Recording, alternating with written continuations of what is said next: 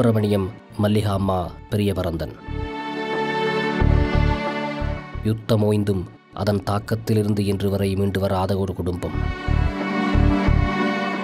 இறுதி யுத்தத்தில் கணவரையும் மகளையும் செல்வீச்சில் இழந்து இன்று 2 பேரப்பிள்ளைகளும் மருமகனுடனும் வாழ்ந்து வருகிறார். இதிலே சோகம் என்னவென்றால் அவரது மருமகனுக்கு இருதய நோய்.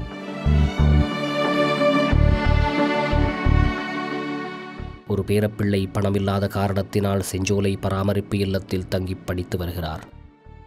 குடும்பமே வறுமை சூழ்ந்து வாழ்ந்து வருகின்றனர். இவர்களுக்கு உதவி புரியவென இதுவரை யாருமே முன்வரவில்லை.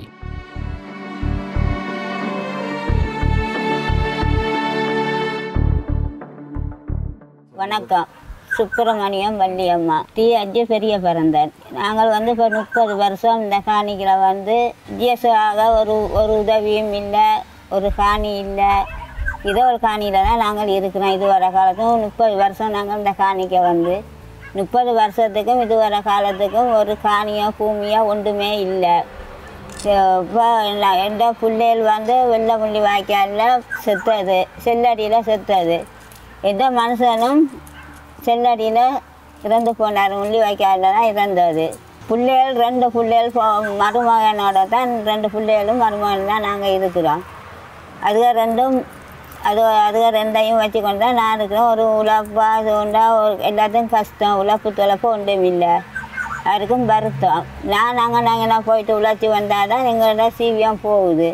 பள்ளிக்கூடம் செலவு இதுக்கு எல்லாத்துக்கும் என்ன கஷ்டம்தான். ஒரு காணியா பூமியா ஒன்றுமே இல்லை. காணி இது எங்களோட டி. பிறந்தனால எங்களோட ஜிஎஸ் பற்றி ஒரு உதவியுமே இல்லை. இதுவரை காலத்துக்கு ஒரு நிவாரணமோ ஒரு காணியோ ஒன்றுமே இதுவரை காலத்துக்கும் உதவியே இல்லை எங்களுக்கு.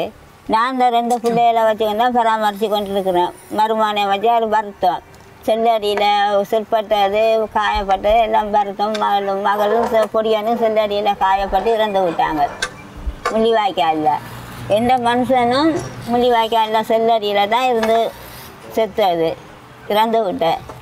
அதிலேருந்து எங்களுக்கு ஒரு அரசாங்கத்தாலேயோ ஒன்றுக்குள்ளேயும் ஒரு உதவியுமே இதுவரை காலத்துக்குமே இல்லை.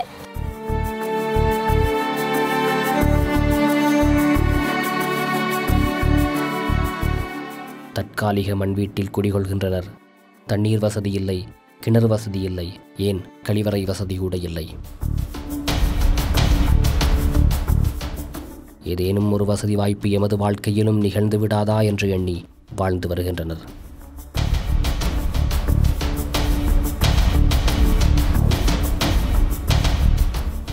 வணக்கம். எனது பேர் வடிவேல் ஜே. காந்தராசா.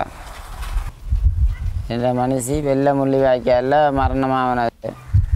இதுவரையிலும் எனக்கு எந்த விதமான உதவியும் இல்லை. 2 பொம்பளை பிள்ளைகள் ஸ்கூலில் படித்து கொண்டிருக்கு. எனக்கும் காயம் நடந்து எனக்கும் என்னாலையும் மேலாது.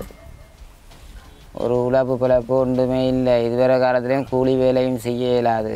எனக்கு கால் பிரச்சனை, வருத்தம். என்னால் எலும்பியே நடக்க இயலாது. அப்படியான ஒரு சூழ்நிலையில் நாங்கள் இருக்கிறோம். எங்கள் அண்ணராக்கள் இருந்தாங்க, என்ன உதவி செஞ்சால் தான் அது இதில் கொண்டு தருவணியம். வருமானம் எனக்கு துப்புரவாக இயலாது. ஆசையில் நெஞ்சடைப்பு அது இதுன்னு தான் சொல்லலாம். நெஞ்சு குத்து பழத்தை வேலை செய்ய வேணாம், விறகு கூடியும் கொத்த வேணான்னு சொல்லியிருக்கேன். எனக்கு எந்த உடம்பை பார்த்தீங்கன்னா எப்படி போயிட்டாங்க. என்னால் இந்த கதைக்கவும் எனக்கு இயலலை.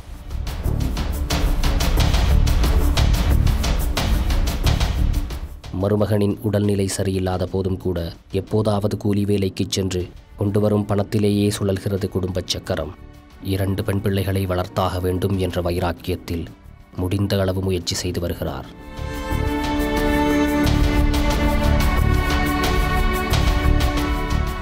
வருமானங்கன்னா இங்கேயும் கூலி வேலை இருந்தால் போய் ஒரு நேரத்துக்கு அங்கே நெல் பேக்கு பிடிச்சி அங்கே 1000 ரூபா காசு தருவாங்க. அதை கொண்டு வந்து பள்ளிக்கூட செலவு அது இதுகளுக்கு கொண்டு கொடுக்குறது. ஒரு புள்ள டி. பெரிய பிறந்தான் குஞ்சு பிறந்ததில் படிக்குது.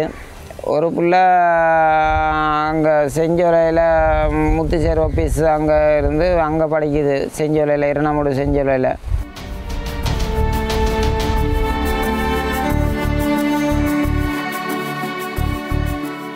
உடலை பார்க்கும் போதே புரிந்து கொள்ளக்கூடியதாக உள்ளது.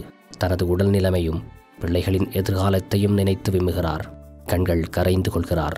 மனைவியை, மகளை முள்ளிவாய்க்காலில் பறிகொடுத்துவிட்டு பின்னரும் மீதமுள்ள 2 பிள்ளைகளை வளர்க்கப்படாத பாடுபடுகிறார்.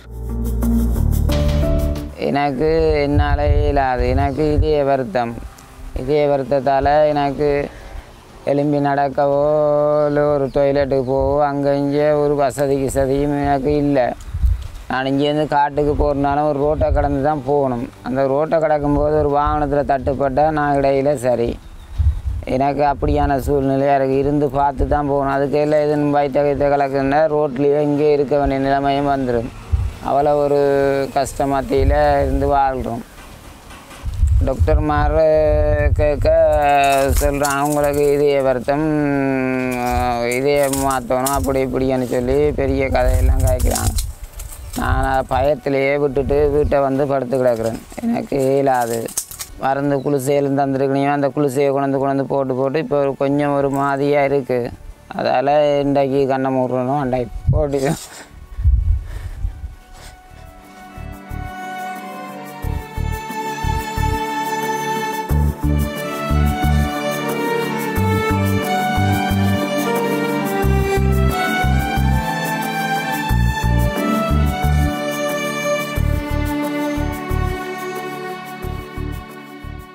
பேரில் ஒரு ஆள் போயிட்டுது.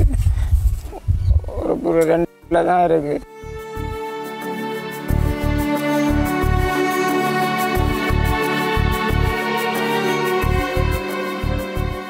முள்ளியாய்க்கையில் இருந்தது. தாயும் பிள்ளையும் இருந்தது. 2 பிள்ளைய தான் நம்ம முகாமில் கொண்டு வச்சுருந்து அங்கேருந்து கொண்டு வந்து வருத்தத்துலையும் வச்சுருந்து கொண்டு வந்து இப்போ 2 பிள்ளைகளும் பள்ளிக்கூடம் போய் வருது. எங்களுக்கு சரியான கஷ்டம் மத்தியில் நாங்கள் இருக்கிறோம்.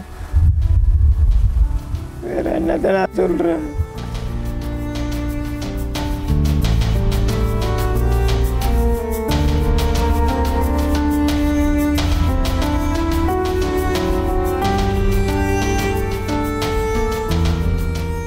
நாங்கள் ஆனந்தகுமாரசாமியில் இருக்கைகளையும் பெரிய கஷ்டம்தான். நாங்கள் இங்கே பிள்ளைக்கு செங்கமாரி வருத்தம் வந்து பிள்ளையை கொண்டு போய் நாங்கள் வவுனியா ஆஸ்பத்திரியில் கொண்டு போய் 1.5 மாதமாக வச்சிருந்து பெரிய சீரழிவுப்பட்டு நாங்கள். மற்ற மூத்த பிள்ளைக்கும் வருத்தம் வந்து நான் இங்கே வச்சிருந்து மாமூலில் வச்சிருந்து பராமரித்து பார்த்து கொண்டு இருந்தேன் நான்.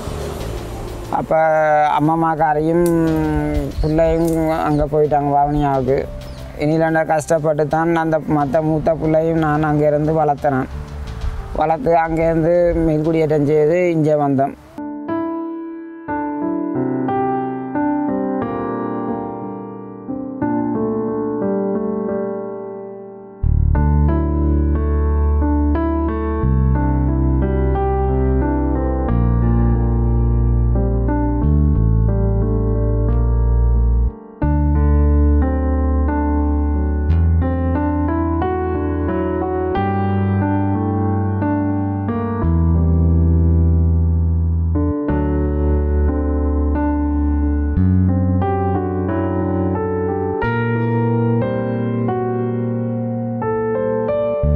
இதைவிட சோகம் என்னவென்றால் ஒரு துண்டு காணி கூட அற்ற நிலையில் எந்தவித ஒரு உதவியும் இல்லாமல் நிற்கதியாக்கப்பட்டிருக்கிறார்.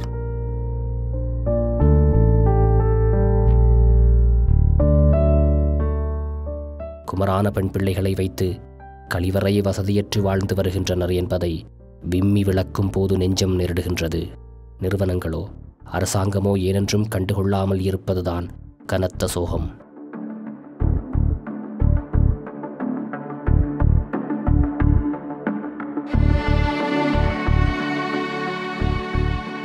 ஜிஎஸ்கிட்ட போய் கேட்டால் அங்கே காணி இங்கே காணி இருக்கா, காணி இருந்தாக்களுக்கு தான் வீட்டு திட்டம் அப்படி இப்படின்னு சொல்லி எங்களை இப்படியே போய் காட்டிக்கொண்டே இருக்கோம். இதுவரை காலத்துலேயும் காணியும் இல்லை பூமியும் இல்லை. நாங்கள் இரவல் காணிக்கில் தான் இருந்து வாழ்கிறோம். அவையல் 4 ஏக்கர் காணி தாருன்னு சொன்னவே இருங்க உங்களுக்கு 4 ஏக்கர் காணி தரலாம்னு சொல்லி இப்படியே போய் காட்டிக்கொண்டு இருக்கணும். எங்களுக்கு ஒரு டொய்லெட்டு கூடியும் இருக்க போகிறதுக்கு கூடியும் ஒரு பொம்பளை பிள்ளை வயசுக்கு வந்த பொம்பளை பிள்ளை கூடியும் ஒரு டொய்லெட்டு போய் இருக்கக்கூடியும் பெரிய கஷ்டம். அதால் நாங்கள் காட்டுக்கு தான் போகிறோம். நாங்கள் டொய்லெட்டுக்கு கூடியும் அங்கேயும் வயல் எல்லாம் சுத்த வர வயல் அங்கேயும் போனால் ஒரே பேச்சு தான். இதுக்குள்ள டொய்லெட் இருக்கவனா, அங்கே இருக்கவனா, இங்கே இருக்கவனா. நாங்கள் கூடிய அளவு போயிட்டு காணிக்காரன்ட்ட கேட்டுனேன். எனக்கு ஒரு டொய்லெட்டு கட்டக்கூடியும் ஒரு சின்ன ஒரு இடம் துண்டு ஒன்று தாங்கக்கூடியும் கேட்டு பார்த்தேன். அவர் தர மாட்டேன்னு நினைக்கிறார். நாங்கள் இதுக்கு என்ன செய்கிறது? யார்கிட்ட போய் கேட்குறது? காணியை கொடுக்குறேன்னு சொன்னவே அதுக்கு பிறகு எல்லாம் போய் பதிஞ்சு நாங்களே இதுவரையிலையும் அந்த காணி தரவே இல்லை. நாங்களும் அடுத்தடுத்து போய் பதிஞ்சு நாங்கள் எங்களுக்கு ஒரு வீடு ஒன்று கட்டித்தாருன்னு சொன்னவே வீடு கட்டி உங்களுக்கு துறப்பெல்லாம் தரலாம், நீங்கள் வந்து இருக்கலாம், வசதியாக இருக்கலாம், பிரச்சனை இல்லை, எல்லாம் டொய்லெட்டு எல்லாம் கட்டி தரலாம்னு இதுவரை காலத்துலேயும் பதிஞ்சு இப்போ 5 வருஷம் ஆகுது. இதுவரை காலத்துலேயும் இன்னுமே அந்த காணி தரவே இல்லை எங்களுக்கு. சரியாக 30 வருஷம் இந்த காணிக்குள்ளே இருக்கிறோம். இடம்பெயர்ந்து வந்து 10 வருஷம் இடம்பெயரா முதல்ல நாங்கள் இருக்கிறோம். இங்கே 15 வருஷமாக.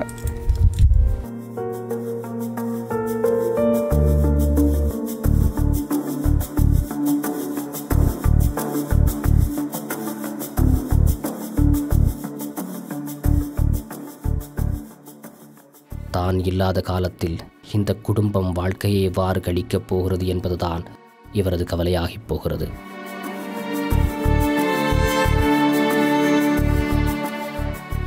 ஓடியாடி வேலை செய்ய உடல்நிலை ஒத்து வராது. சுயதொழிலாக ஏதேனும் சிறு கடை போட்டு தந்தாலோ இல்லை ஆடு மாடு என கால்நடைகள் வாங்கித் தந்தாலோ அதை வைத்து வருமானம் ஈட்டிக் கொள்ளலாம் என்கிறார்.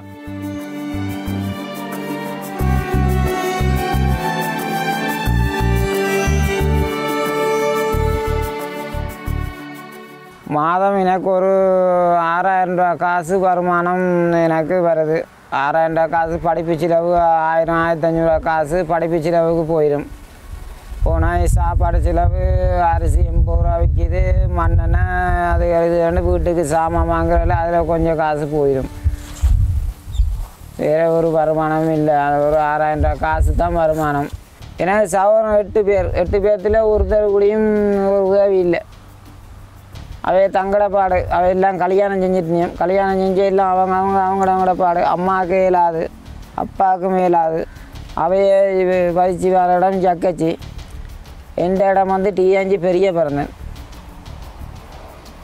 கிடைக்க வருவாங்க, வந்து பார்ப்பாங்க, எல்லாம் கையை பிரிச்சுட்டு தான் வருவாங்க. ஒன்றுமில்லைன்னு தான் வருவாங்க. ஏறக்கூடிய தொழில் என்னால் இருந்து கடை தொழில் அப்படி இப்படி என்றால் செய்யலாம். வேறு என்னால் ஒன்றுமே செய்ய இயலாது. எங்களுக்கு ஒரு ஆடோ ஒரு மாடோ அப்படி இருந்தாலும் பரவாயில்ல. ஒரு பால் எடுத்து கொண்டு போயினாலும் கொடுத்துட்டு வரலாம். இதில் பக்கத்தில் பால் எடுத்து கொண்டே கொடுக்கலாம்.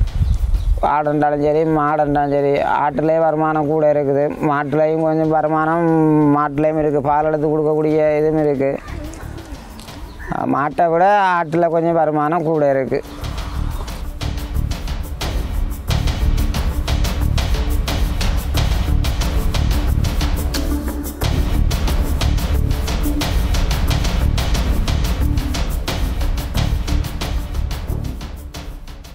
வரப்போவது மழைக்காலம். வீடு, கழிவறை, கிணறு என எதுவுமே அற்ற நிலையில் பெண் பிள்ளைகளை வைத்து நாட்களை கழிப்பதென்பது பெரும்பாடாகிவிடும்.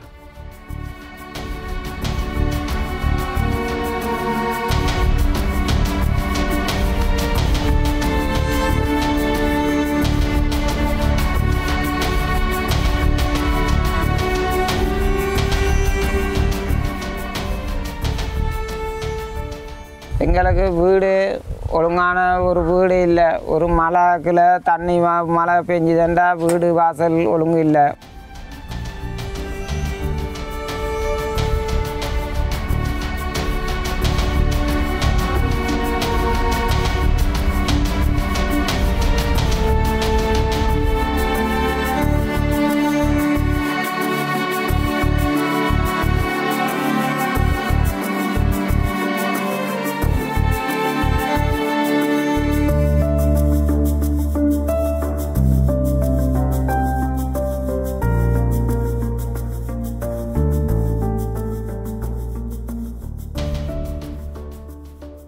ஒரு டொய்லெட் இல்லை, ஒரு கிணறு வசதி இல்லை. நாங்கள் அப்படியான மத்தியில் இனிலண்ட கஷ்ட மத்தியில் இருக்கிறோம். நாளைக்கு மழை பெஞ்சா கூடயும் பிள்ளைகளெல்லாம் கொண்டு போய் பக்கத்து வீட்டில் வச்சு கொண்டு இருக்க வேண்டிய நிலைமை இருக்குது. இப்போயும் டொய்லெட்டு வசதி கிணறு வசதி ஒன்றுமே இல்லை. பக்கத்து வீட்டில் தான் போய் தண்ணி கிண்ணியெல்லாம் அள்ளுறோம். நாங்கள் ஜிஎஸ் கேட்க இந்த தாரன் இந்த 15 தரன் இப்படியே சொல்லி எங்களை ஏமாற்றி கொண்டே இருக்கிறார். இந்த நாளைக்கு வந்து 15 தரன், நாளாண்டைக்கு 15 தரன்னு சொல்லி அது ஒரு மாதத்துக்கு ஒருக்கா ஒரு ஜிஎஸ் மாறுனா என்னென்ன நடைமுறை இப்போ எங்கெங்கே இருக்கிறவன் என்னென்ன மாதிரி என்று அவன் ஜிஎஸ் மாருக்கு தெரியாது. ஜிஎஸ் மாறி இருந்துட்டு ஒரு ஜிஎஸ்ஸாக மாறிக்கொண்டு இருந்தால் என்னென்னு தெரியும், நாட்டில் நடக்கிற நிலைமை தெரியாது, யார் கஷ்டப்படுறேன்னு தெரியாது, யார் என்ன மாதிரி இருக்கிறேன்னு தெரியாது, ஒன்றுமே தெரியாது. நாங்கள் போய் சொல்ல வேண்டியதான் போயிட்டு ஜிஎஸ் இருக்கா வந்து வீட்டு இருக்கா பாருங்கள், வீடு மாறிக்கி இருக்க இல்லாது, நீ பாரது மலை வீடெல்லாம் ஒரே ஓட்ட இருக்கா வந்து பாருங்கன்னு கூடயும் போய் சொல்லிட்டு வந்தோம். நாங்கள் அதுக்கு கூடயும் வந்து ஒன்றுமே உதவி செய்யலை. சமுத்தி எல்லாத்துக்கும் சமுத்தி காசு கொடுத்தாங்க. இதுவரை காலத்துலேயும் சமுத்தி கூடியும் எங்களுக்கு கிடைக்கல. எல்லாருக்கும் சமுத்தி கொடுத்து கொண்டு வந்தாங்க. எங்களுக்கு இதுவரை காலத்துலேயும் இத்தனை வருஷமாக இருக்கிறோம், இன்னும் சமுத்தி காசு கூடியும் எங்களுக்கு தர இல்லை. ஒரு பருவப்பட்ட ஆரண்டு தெரியாமல் இருக்கிற ஜிஎஸ் மாதிரி இருக்குது, ஆர்டிஎஸ் தலைவர் இருக்குது, அப்படி ஒரு தலைவர் மாதிரி இருக்கிறாங்க. எங்களுக்கு இதுவரை காலத்துலேயும் ஒரு உதவியுமே கிடைக்கல. அவ்வளோ கஷ்டமத்தில் இருக்கோம். வந்து பார்க்குறாங்களும் இல்லை, போகிறாங்களும் இல்லை, ஒன்றும் இல்லை. நாங்களும் அறிவிக்காத நாள் இல்லை. புதன்கிழமையில் கச்சேரிக்கு போகிறது, அங்கே போகிறது, இங்கே போகிறது, எல்லா இடம் போய்த்தான் மாறினாங்க. ஒரு உதவியுமே இல்லை.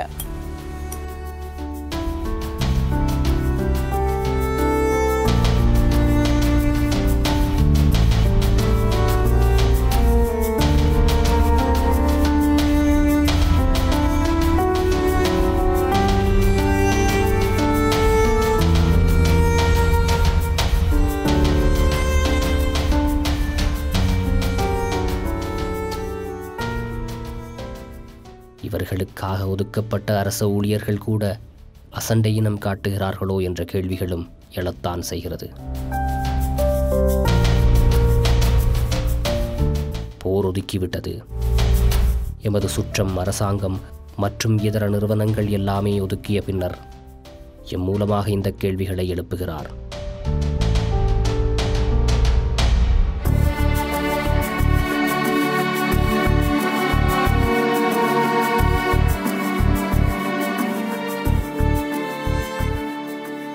நிறுவனம் ஒன்றுமே எங்களுக்கு உதவி செய்யலை. ஆக தகரம் மட்டும் ஓலை குடிசை மட்டும் ஒரு 12 தகரம் தந்துருக்குறீங்க.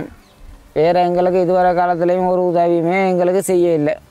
நாங்களும் போகாத இடம் இல்லை. ஜிஎஸ் ஆஃபீஸுக்கு போயிட்டு ஏஜிஏ கந்தர் போய் எல்லா இடமும் போய் கதைச்சிக்கூடியும் எங்களுக்கு எங்களோட வறுமையை பார்த்து எங்களுக்கு இப்படி வறுமை கோட்டை கீழே இருக்கிறோம்னு சொல்லி எங்களுக்கு வந்து இதுவரை காலத்துலேயும் எங்களுக்கு எந்த உதவியுமே எங்களுக்கு தரவும் இல்லை, எங்களுக்கு செய்யவும் இல்லை.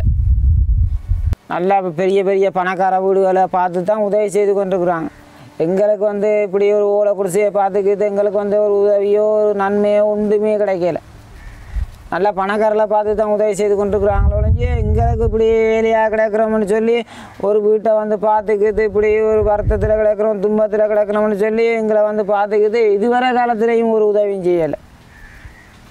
நானும் இதோட ஆட்டோ காசு கொடுத்து ஒரு கிழமையாக நானும் ஆஸ்பத்திரியும் அங்கே இங்கேயுமா இப்படியே திரிஞ்சு கொண்டு தான் இருக்கிறேன். வருத்தத்தில் ஒரு உதவியும் இல்லை.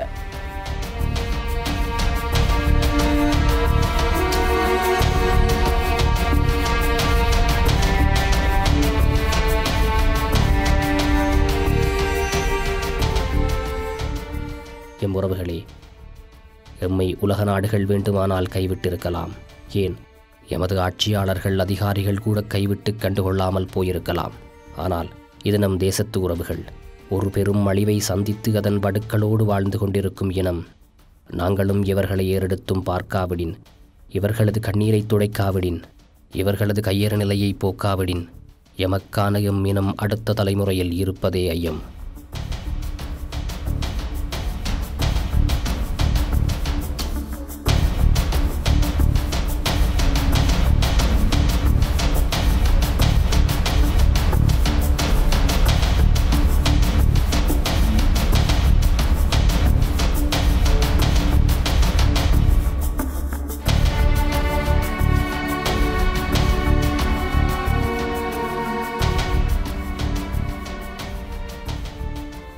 $25,000 காசு இதில் இருக்குது. கேள்வி பில்டிங் கிருஷ்ணா அவர்கள் உதவி செய்ததுக்கு நன்றி தெரிவித்துக் கொள்கிறோம்.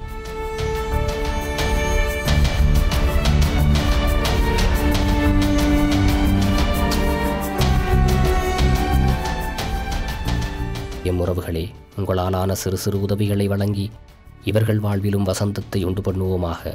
எம் இருப்புக்கான பொறுப்பை ஏற்போமாக. இது நம் தேசத்திற்கான யாசகம்.